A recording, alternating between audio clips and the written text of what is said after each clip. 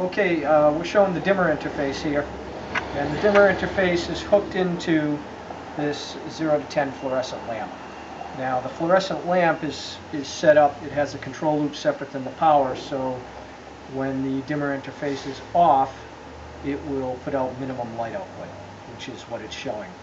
Now right here we have a little transformer powering a 10-watt lamp. Now I have both of these hooked into this dimming control system right here. It's digital dimming, which will simulate a control system. This would also, the results you're about to see would also be true with a standard wall box dimmer. Okay, so I have the dimming set at 0. Now all I'm going to do is slowly ramp it up. This is basically a DMX interface, so it has 256 bits here, positions, and I'm just letting it go up one bit at a time. But we're up about, getting up to about halfway, and now we're at maximum.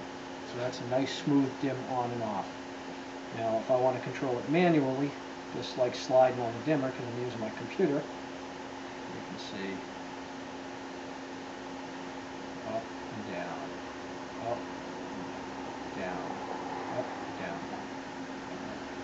Okay, so I can go as fast as my hand will allow.